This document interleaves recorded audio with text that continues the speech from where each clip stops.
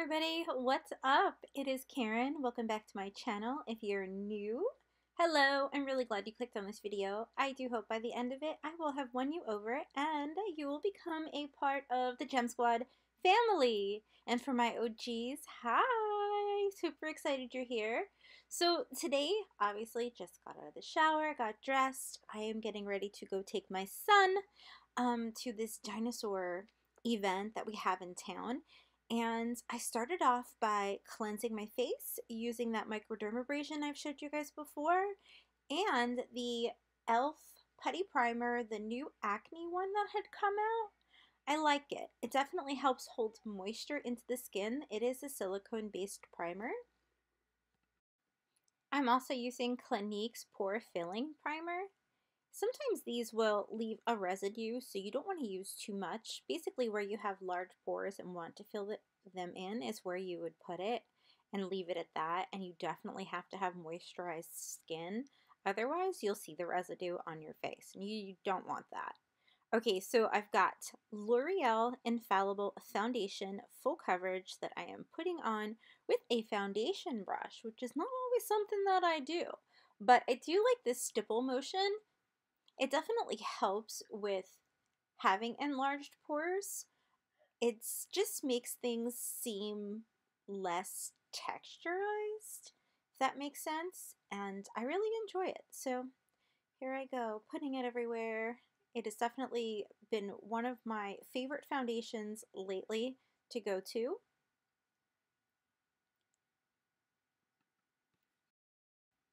All right, so I have NARS cream bronzer on my face, as you can see, and I have Jaclyn's light to medium concealer. I did use her eye primer as well, and today I'm going to do my concealer a little bit different, kind of like the YouTubers do it. Her concealer does dry down pretty fast, but when you use it with her eye primer, it doesn't dry down as fast, so I definitely need that. So we're going to go ahead and I dampened my beauty sponge. We're going to press that into the skin and then get a little contour going on. I love the NARS cream contour so much. It's not red, it's not warm, it doesn't drive me insane. I don't have the right brush right now, so I'm going to have to like do a little touch up here and there because the contour went down too far. But unlike most people would probably have edited out, I'm not, so you can see how I'm going to fix it. And it's just a quick, simple step. I didn't load on the foundation or the concealer because the more you put on your face, the more of a chance you have it seeping into lines, and also it can become cakey throughout the day. So I am just going to take the concealer, just like I did, and the damp beauty blender, and I'm going to go ahead and fix it to the way that I want it.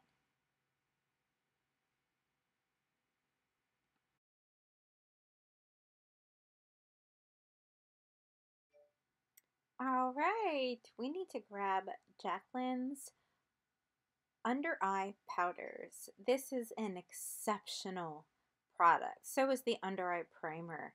These are two items that I absolutely cannot live without. And unfortunately, I have been disappointed by the liquid lips and a few other of her launches. So if you know, if I'm recommending this, it's definitely good. I use it every time I do my makeup. And then I just take a brush and I kind of sweep it into caramel and almond are the ones I use the most. But it makes my concealer last all day too. And it doesn't settle into fine lines. It's just, I don't know, it's nothing short of like a miracle there. Especially at my age, being 43 years old. Okay, 43 years young is definitely how people should say it. All right. So now we've got her blush and bronzer duo, and I forget the shade, but it is a good one.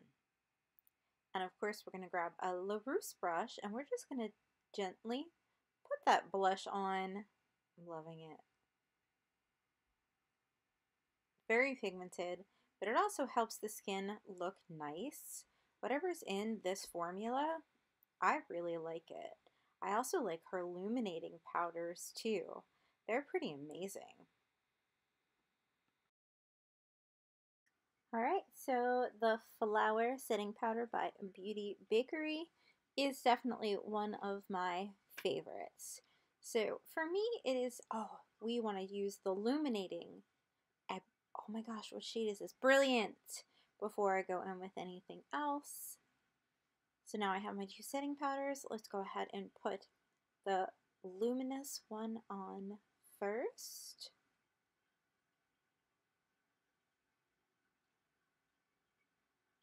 Really want to buff it into the skin. It's nice and light. Gives you a little bit of glow. Not so much of a blurring effect, but definitely a little bit of glow. And overall, it just makes the skin look nice.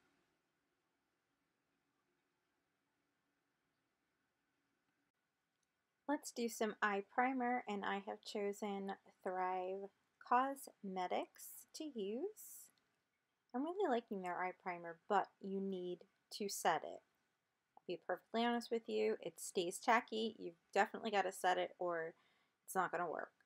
So I just take my finger and blend it in, and then I go over it with a blending brush and just with that Flower Beauty Bakery powder, and we're good to go.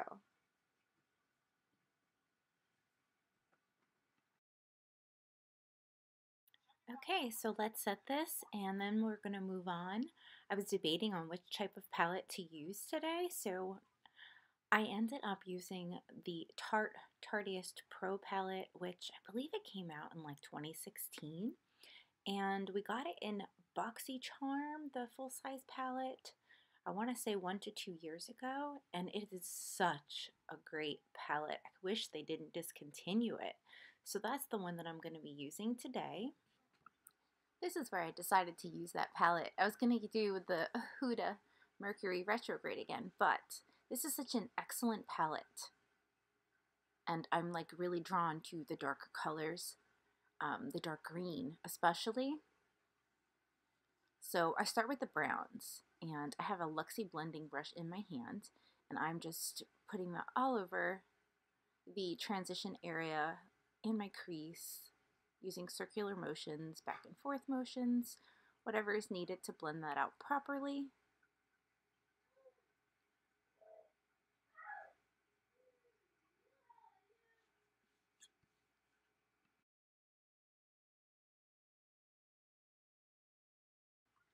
I always start with the browns with this, and doing circular motions or back and forth. Basically the transition area right below the brow bone and right above the crease. Alright, going in with an even darker brown. Let me see what brush I have. Ooh, that is, I think it's still Luxie. I'm loving the browns in this palette. They blend out so smoothly. And you know how I love a dark eye, for sure. Take your time while you're blending.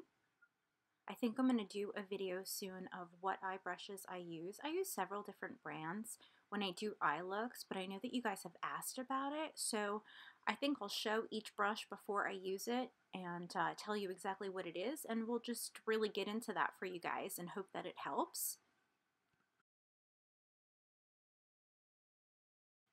I'm going to skip some of the blending because you guys see my technique with blending my transition shades and beginning, and then I will show you obviously how I blend out the rest of the eye. But I don't think it's necessary for you guys to see all of this unless you want to. Just put that down in the comments below. I want to try and shorten my videos a little bit for you guys. My blending will take anywhere between 5 to 7 minutes to do both eyes. It just depends on how well the shadows work and how dark I want to make them. Okay, this here is an MOTD blending brush. It has a little bit of a curve, so some of the bristles are shorter in one area and longer on the other, as you can see. And I use this to put that green, that dark matte color green, towards the outside of my eye, because that's kind of like the look that I'm going for today. So this brush is perfect to lay down the color and do a little bit of blending. And I like to flick my shadow, of course, towards the eye. I think you guys know that too. It helps prevent me from going too far down with blending. So we don't want to drag the eye down, especially with mature lids. We want to lift it up for sure. So let me know if you guys have, a lot of you said that my tips are helpful, but let me know if they are, and let me know if you're struggling with anything in specific, because we can definitely do a video geared towards what you need. Okay, so I hope everyone is doing super, super well. If you guys have not seen my new video with the puppy adventure, you might want to check that out. It's just a little bit of what goes on here behind the scenes, and I love connecting with you guys. So let me know if you want to see more of that or more of something else on this channel. And you guys know I have a second channel too called Swatch Investigator, where I do swatches, and I really kind of crack down on companies for using the same colors over and over again. Okay, so I've got a round crease brush right there, and basically what I'm doing is going over that color that I laid down, that is the matte green, and then I'm going to go ahead and fill it in with the shimmer of that same color. Pretty much it's the same color, and it's absolutely gorgeous. I love it. Do you guys prefer more colorful looks or more neutral looks? Because I'm loving the neutrals lately. I do like a good pop of color on the eye, but there we go with the shimmer. Look how pretty that is. This color, I love it so much. And I know my Stacy with her greens, and there's a couple other of you that love those greens, so a shout out to you.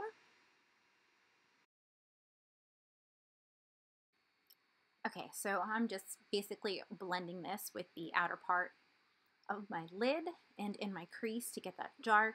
It's going to help make my eye look a little bit bigger, my lid anyway, and we want to keep doing it in that motion to where the eye looks lifted. And mind you, this doesn't have to be perfect. You can always do cleanups at the end if necessary. Basically, I just want you to spend time blending and using the different brushes, figuring out what they're good for, because it's not always cut and dry. Somebody says this is an eyeshadow brush. Yeah, great. You might be able to use it for highlight. It just depends.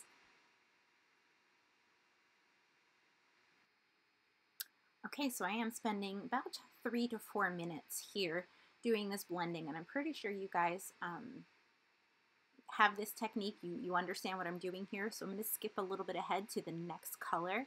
I am using setting spray, just in case you were wondering. I usually do when it comes to shimmers.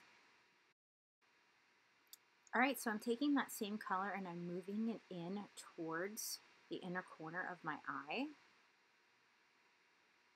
I'm actually going to put this pretty much all over my lid and then use something to brighten up the inner corner. So I'm just taking my time, making sure the color doesn't bunch up and there is no separation in pigment. So you just see a nice flow of color. Okay, so let's make this eye look nice and smoky. Wait a minute, hang on, I've got to change the... Okay, so Becky G's brand of liner, the gel liner in black, Tress Loose Beauty or something like that.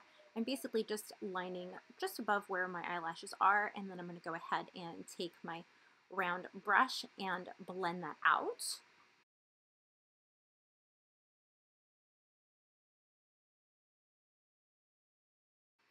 You can pretty much make any color smoky using this method. The black always darkens whatever shadow you put over it, so, I mean, it's not for every color, I'm going to be honest, but for the most part, a lot of them you can use this method. And really, I'm blending and blending. Look at the difference. Isn't it crazy? Do you remember the 90s where no one blended? We were all looking crazy. Definitely have setting spray on my brush. That helps me move around the liner a bit. And I know that this looks like I'm being harsh with my eye, but I'm really not. It's just that I have mature eyelids and they move a whole lot, which is unfortunate. And I wish we could find a method of some type of skincare to fix that problem. So I'm going to spend another minute or two blending this and probably adding a little bit more pigment to the lid because it looks like there is some separation there, and that's not what we want.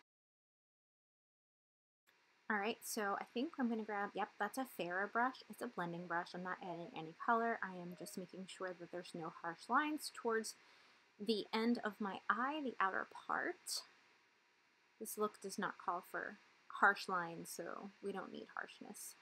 And I did not add any color to this brush. It's just doing its job of blending what is already on my lid.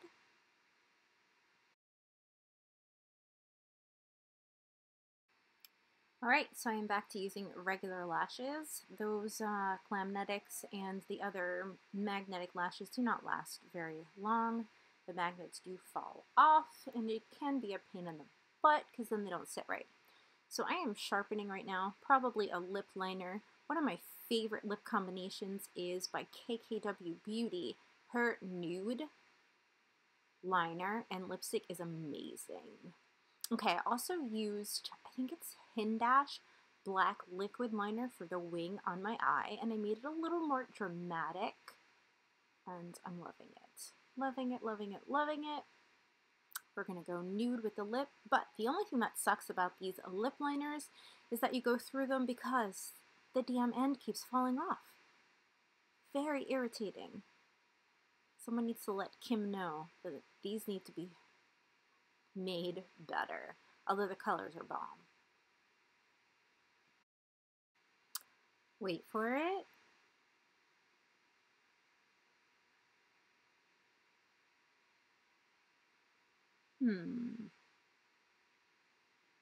Okay. That is a crown brush. I love them. And I'm going in with Jacqueline's Beaming Highlight in Extra. And we are going to brighten up that inner corner. And you're going to start to see my satisfied face. Getting close to the end here. And I love it. I love putting the finishing touches on my eyes. Let me get you a closer look so you can see this.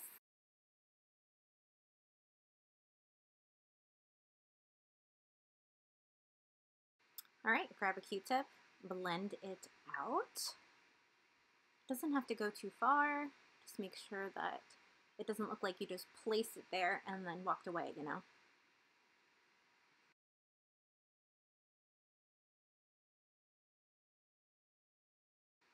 All right, so the Milk Makeup has an illuminator. It is a really subtle highlight. I absolutely love this for mature skin.